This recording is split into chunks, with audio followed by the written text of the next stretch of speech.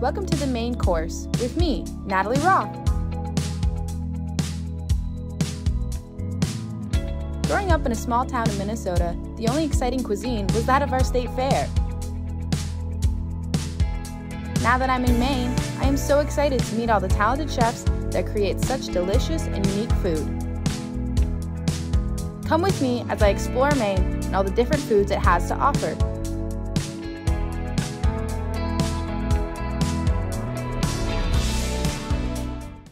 Hi, welcome to the Maine Course with me, Natalie. We're here at Apres today in this beautiful building they have with Ryan and Sarah. How are you guys doing today? Great. So great, thanks. I was wondering if we could just start off by asking how you guys came to be. You guys have this beautiful, gorgeous area. You know, how long have you been here? How did it start? My business partner Mike and I are, I'll call it ski buddies, and over the years had some conversations on the chairlift. He's not a big beer person. I am, and have another business that's related to beer. So he sort of complained that there's not enough cider in Maine for quite a while, and we always had this long-running joke of let's start a cider place. In the meantime, his family actually bought this building, and they were looking to find a tenant for it. He thought a brewery would be an excellent fit, so we kind of tossed around who might come in, who would fit.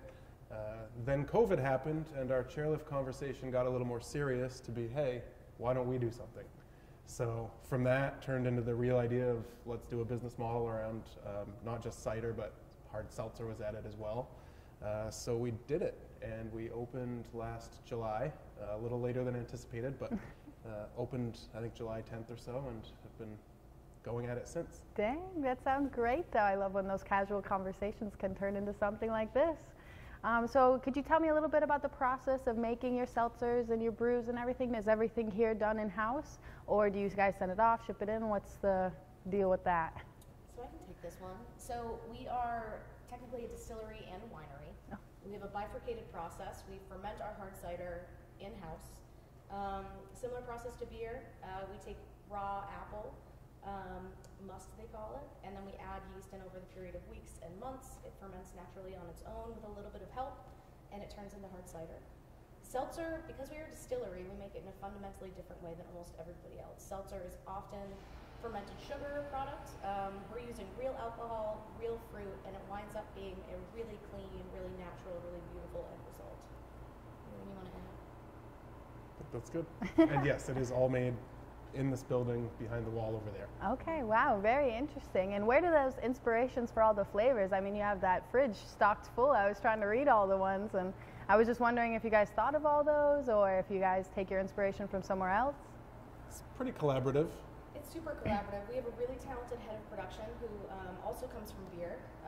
And I think for us, it's kind of like an exploratory process in food science. So, I mean, we take inspiration from everything. We really try to hone in our releases to seasonality using fresh ingredients when they're at their best, and really try to release products when they are the most impactful. You know, so fall flavors in fall, and beautiful summer fruits in summer.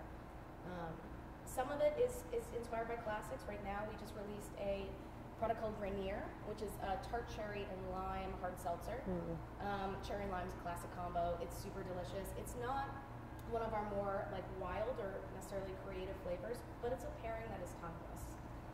And then, conversely, sometimes we get really experimental, and one of my favorites is a product called Tangelo, which is a tangerine grapefruit hybrid made with pink peppercorns, which sounds wild, but it is so good. I've never heard of pink peppercorns. Oh, I'll have to try it. Do you have a favorite? I have to ask now. That's actually one of them. Mine is probably Pine Ricky, Okay. which is lemon lime pine, and the pine is actually from Maine. We harvest it actually at my farm. Oh, cool. So there's a nice little local flair to that as well. So do you guys keep an eye on the sustainability part? It sounds like you get a lot of your ingredients from around here, or stay in Maine at least, I hope. Absolutely. As much as possible. That's great. It's important to us to pull from where we are. We think that the drinks would be less meaningful, if it was all sourced from everywhere. So sustainability is important, local is important, fresh is important. Definitely. And I've heard that you guys kind of touch on, this is a place that everybody can come to. You guys have this nice vibe going. It's very cozy. You invite everybody. But even your prices, I hear that are made so that everybody can enjoy one. It's nothing too crazy that some places are in the city has. Yeah, that was really important to us. In fact, the name Apres, however you'd like to pronounce it, those are the only two allowed. Mike and I being ski buddies, we really love that, that after ski environment where everybody goes to the bar and it really doesn't matter who you are or what you're doing or anything in life, you're all happy and it's like you went on this little mini vacation without really going anywhere. Yeah, definitely. It's like a staycation. Absolutely. I think the space should be egalitarian. Everybody should feel safe. Everybody should feel welcome. We wanted it to be comfortable and interesting, and it really isn't for only folks who can afford, the best of the best. It's for folks who want to try something new and have a nice time and maybe meet new people. Definitely. So speaking of, you guys hold some events here. I see that your bar is painted pink. Could you tell me a little bit more about the efforts you guys are doing? You guys are holding a month-long charity event, it sounds like. Please. Ooh, okay. We are. From the beginning, we always had a desire to involve the community and fundraising and whatever we can do to help, right? This month in particular, we are doing a benefit for Foundation for Love, which is an organization that helps patients going through cancer treatment in a variety of different ways. So we've not just painted the bar pink, but we did a special release flavor, a raspberry black tea with a nice bright pink can and some logos and verbiage around what the foundation does. So in addition to that, that's bringing in money for them this month. We're also doing what do we call it? We're doing an end cap silent auction. Okay. To raise additional funds for this really wonderful nonprofit. They work with New England cancer specialists. They give back, to folks and really contribute to quality of life in some really trying times. I think cancer touches all of us. So a month-long initiative with an end party. We're going to be sourcing items from our community and other like-minded businesses and raising more money for these really wonderful folks who spend their time giving back as much as possible. That's super awesome to hear. I mean, the involvement in the community I think is very important and makes you guys unique, almost makes you stand out a bit more. Where do you guys draw inspiration from that? I mean, how do you choose what charities to do, how to fundraise and all that? Do you guys have a coordinator or anything that helps? We do not have a coordinator. I think for us, please jump in. I think for us, we are passionate people. And if we could get to everything at once, we would try. But for us, I think it is about picking charities in a strategic fashion that allow us to give back as much as possible with kind of what's on our mind. So last April for Earth Day, we partnered with Portland Trails. Ryan's a skier, I'm a skier, Mike is a skier. Conservation is hugely important to us. The beauty of Maine is hugely important to us. So we partnered with Portland Trails, which is a nonprofit that manages over 70, I think, miles, maybe acres of trail space in the greater Portland area. Wow. They're wonderful people, and it's something that we wanted to do to raise money where we could. So I think we take it on a case-by-case basis, but for the most part, it's what is meaningful and happening to us right now. Yeah, and I think probably a local connection, so we're more likely to fall in line with people we know or that are in the neighborhood or around here rather than a big national organization in some way. I think we get a little more out of it in the fact that they can actually come here and be a part of what's going on and help in those efforts as well. You see where the effort and the money goes, and you get to see the people who it impacts, and that's incredibly important to us. For sure, for sure. Well, that's amazing. I'm glad you guys are doing such great work. I mean, I really think it leaves an impact on Portland and helps you guys grow as a business. I was just wondering, what do you guys seem to be wanting to do in the next few years? I mean, you guys have just started out. Sounds like you guys are pretty brand new, but making your mark just as fast. Where do you think Apres is going to go in the next few years? So we have a lot of hopes and desires. It thankfully has been very successful so far. So that is important to us. Sort of how do we, keep this beautiful thing we've created here, but also take that other places, or whether that's the product going to other places, or maybe mimicking this room in other places. So both of those are certainly on the table and likely. We've had great traction on not just the product, but the experience of being here. So we think we would like to really leverage that and go further with it. Definitely. Do you guys have any of your product in grocery stores or anything around in Portland? Or can they only get it here? We do a select amount of distribution in the Portland area for now. Okay. But we do like to get out, and we are outdoorsy people, so we're looking really hard at the mountains this winter. Oh. You know, we think Apres is designed to go in tandem with outdoor recreation and an active lifestyle. Wherever you go, we want to go with you. So even though we're only a year and a half old, we are trying to grow sustainably, organically. We're keeping it select for now, and we're realizing that we don't make enough product to suit the amount of folks who want it. So we're in the process of scaling up our production as much as humanly possible in order to really iterate those goals. But for now, we're partnered with some really wonderful places in Portland, folks who specialize in craft beverage. You know, RSVP has been wonderful. Bow Street has been wonderful. Hilltop Supret. So if you look, you can find our products. But if you're looking for every release, this is the place to be. This is the place to be, it sounds like.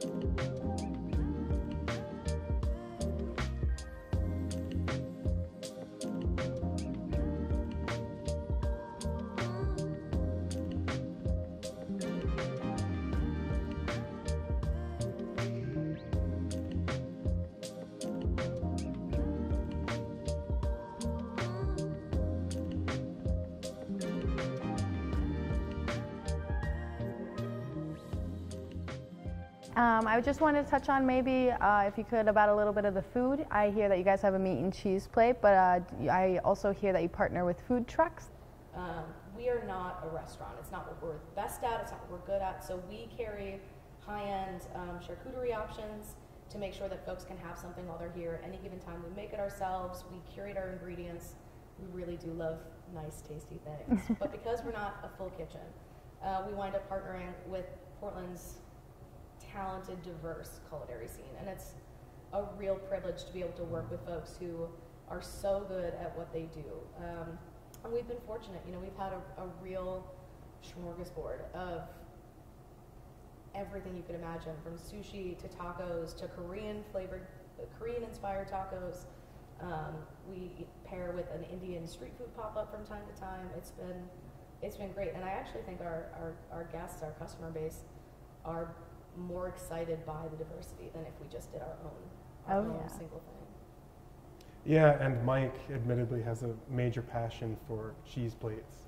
So he makes some incredible, best in the town, I hear. Okay, wow, I'll have to try one myself. I wanted to ask about the design of the space. The space is beautifully curated with these amazing booths we were just talking about. Could you tell me a little bit more about who designed, if you guys put your own personal touches in, anything that I should be on the lookout for that maybe most people miss? Yeah. So this look and feel was really important to us from the beginning. We love brewery tasting rooms. They're great. I love hanging out at them. But we wanted something a little bit different. A little higher end, but not crazy high end, right? So just a slightly different feel. Design-wise, we brought on Susie, who was actually a high school very good friend of Mike's and had moved back to Maine, and brought her in to help us kind of go through some design and some color choices and furniture choices and things like that. To your other point of the question, there are some cool things here. So we actually repurposed quite a few things from this original building. Oh, wow. What you see now did not look like this. It was kind of an ugly old plain industrial building. It was a tuna can. It was a tuna That's what can. it was. I like that Yeah, reference. so the underside of the bar, which we've painted pink for this month, is actually siding that was on the front of the building. Oh, cool. Our stalls in the bathrooms were actually made from the garage doors that were removed and repurposed to be bathroom stalls. Nice. So there's a lot of that in the building. We've done a lot of kind of reuse and used some things that were just on the property, honestly. Yeah, that's super cool. Mike, Ryan, and Susie, I think, had a real mind for making something that was just a little bit glamorous, a little bit more than what people were used to, but making sure that the design was sustainable and true to the integrity of the building itself. You know, the ceiling is really as is.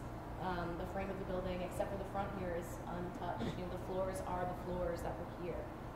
So the idea was to build upon an existing and already wonderful and unique structure. What was the word we came up with? Industrial, Chic. maybe? Industrial chic, Yeah. industrial glamour. Well, you've definitely done a successful job. I mean, I already want to curl up with a book. You said we were talking about it raining. Hopefully you could hear it on the tin roof. So I heard you guys have something secretive about your can. There's a little secret aspect to it. Do you mind showing us what that is? So we don't want to let the cat out of the bag, but I will say design has been a huge aspect of this whole project. So when we came out with our packaged product, we wanted to make sure it was super minimalist, really clean, but with like a subtle point of interest. So I won't tell you what it is, but if you look closely, every release we do has a little bit of like a hidden marker as a, you know, kind of denoting our subtlety, I guess we'll say. Ryan, you have a thought? Yeah, I think we won't let them know fully, but if you look on every can, you may find a little something different each time. Very cool. Thank you guys so much for talking to me today. It was great to get to know you guys and to hear about this product. If you're ever in the Portland, Maine area, make sure you take Apres with you on your winter adventures.